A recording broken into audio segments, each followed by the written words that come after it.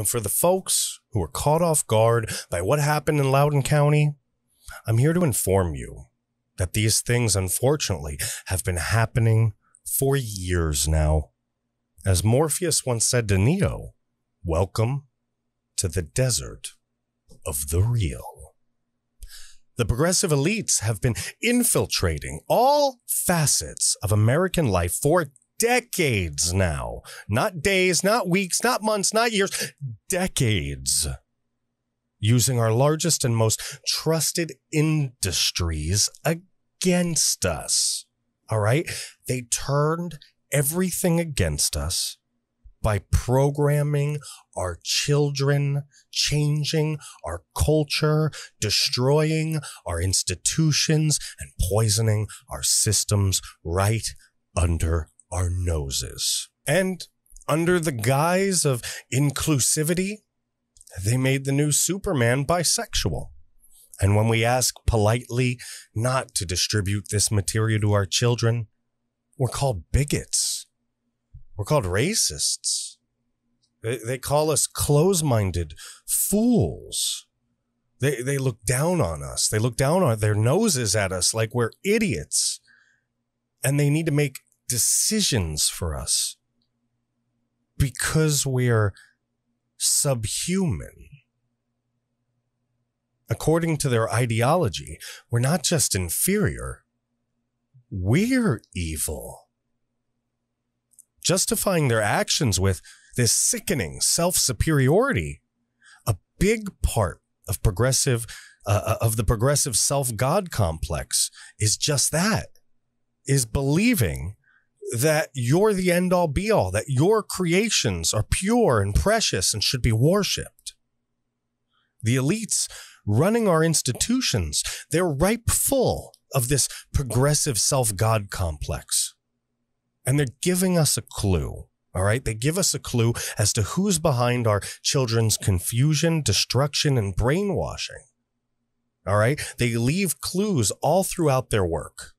They're sloppy like that. They're careless. They think we're stupid. Like I said, they think we're idiots. So they don't put the care into their work that they would need to not be discovered, that they were doing something wicked to this country, to our institutions, to our children. All right? Make no mistake about it. Their intentions are evil. You see, when they made Superman bisexual the other week, they figured that was a good middle ground, a good starting point to begin conditioning our kids with. It packed just enough of a punch to make parents want nothing to do with it at all. That way, we'd miss the real story. The actual message they want to send to our kids. Bisexual Superman was the carrier signal. All right? He was the carrier signal, but hating America. Now, that's the actual radio wave. That's the actual programming. From Jerome Hudson at Breitbart, Superman abandons fight for the American way, and now he stands for a better tomorrow. 1 week after DC Comics' decision to make the new Superman bisexual, the comic book publisher announces that after more than a half a century, the Man of Steel is no longer fighting for truth, justice, and the American way. No, he's now standing for truth, justice, and a better tomorrow. Apparently, the American way is not a better tomorrow. Superman's new motto of truth, justice, and a better tomorrow will better reflect the global storylines that we are telling across DC. Global. And to honor the character's incredible legacy of over 80 years of building a better world, said DC Chief Creative Officer and Publisher Jim Lee. Superman has long been a symbol of hope who inspires people from around the world, and it is the optimism and hope that powers him forward with this new mission statement. Even Batman got injected with corporate social responsibility, with woke corporate nonsense. How nice. I wonder if he had to go to an ethics training class, an equity class, and take some online courses to keep his job. Clark Kent Superman's new motto will be seen in future comic books, film, TV, and video games, the company said. The news comes just after DC Comics announced the new Superman, Jonathan Kent, son of Clark Kent, and Lois Lane, is bisexual. It's the latest abandonment of tradition for the heroic and iconic comic book character. In 2017, Superman saved a group of illegal immigrants from a gun-toting white man wearing an American flag bandana who'd opened up on them. Programming, folks. The following year, the publisher used Superman to celebrate World Refugee Day, reminding readers that Superman is a refugee too. Wow. Don't you see what's happening? Don't you see what they're trying to do? Don't you see that we're being replaced? Our entire way of life is being replaced. Look, America was created to contain many different cultures, backgrounds, beliefs, and freedoms across many different regions. It's a huge country. All of us are diverse and different people living in different places, but sharing most of our core values. The disconnect comes from the core values and belief system. That's where it comes from. And here's the simple truth.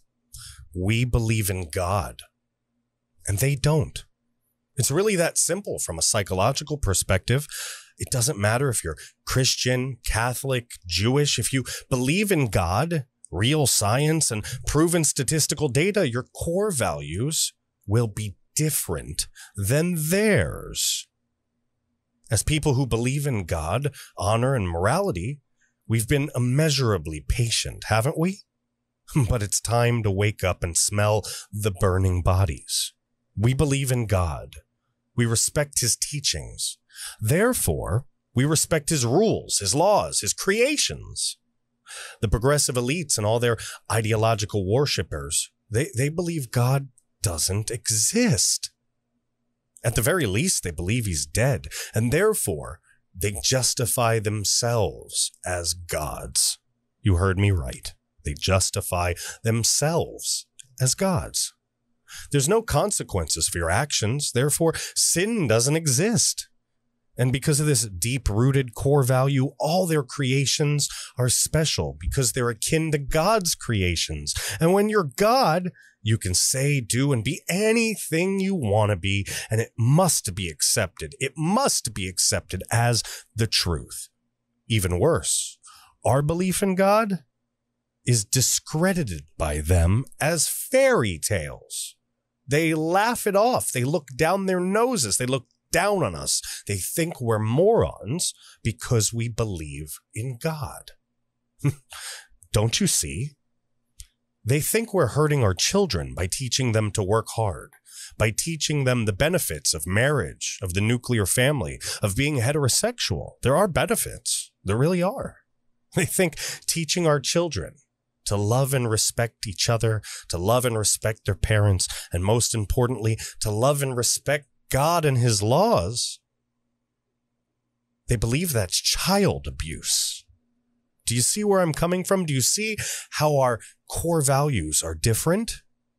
So in combination with social media, high-speed internet, and an environment of no accountability or consequence whatsoever, these ideas have mutated into a highly infectious ideological virus, poisoning our entire society.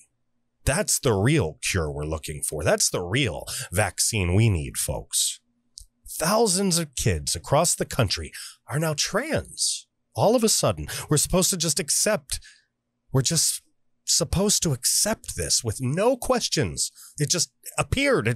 We can't, nothing. Keep your mouth shut. Beware. Keep your mouth shut, or maybe you'll just get fired. We can't ask why this is happening. That's intolerant. We can't ask if there's anything we can do to stop it, because stopping it implies there's something wrong with it, and that may hurt somebody's feelings. And that's intolerant. Meanwhile, some trans kids are raping our children. Enough is enough. It's time we expose this rot from within and tell the truth.